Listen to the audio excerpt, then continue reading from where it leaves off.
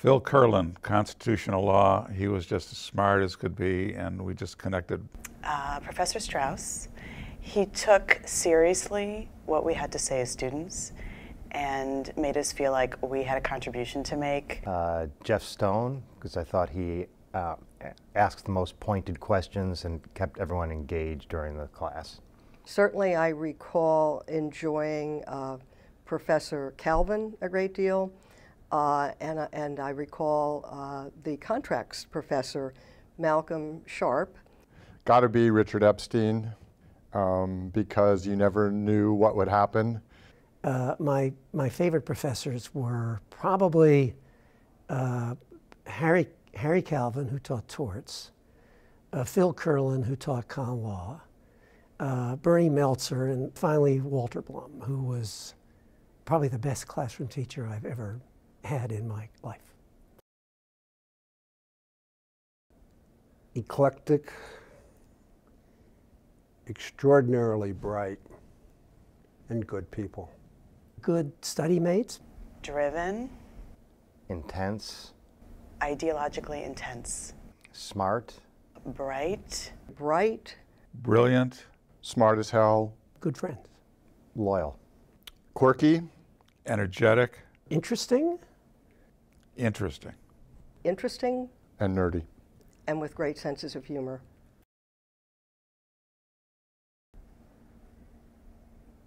I can't think of just one. It's hard to pick one. There were a number of them. Sonia Menchikov, being asked to elaborate on some point.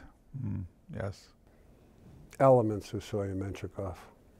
Probably after taking my first exam, not knowing whether I had done exactly what they wanted or nothing like they wanted. The most terrifying moment was when you watched a professor begin to mouth your last name. So when someone said, Mr. Greenberg. Wine mess. Probably wine mess. Something called wine mess. Probably that everybody else is just as scared as you are. Oh, these are deep questions. Appreciate that this is going to mean so much to you down the road that you don't appreciate right now. It would probably be to have taken every one of Walter Blum's classes instead of just all but one of them. Probably it would be to relax and everything will work out pretty well after all. The truth is, actually, may sound strange, but take criminal procedure.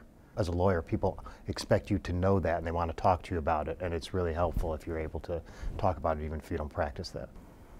I would go back and tell my 1L self to really nurture relationships with professors and to soak all of that up and everything they have to offer when you're here. It's such a gift to be in an environment where you're so intellectually alive.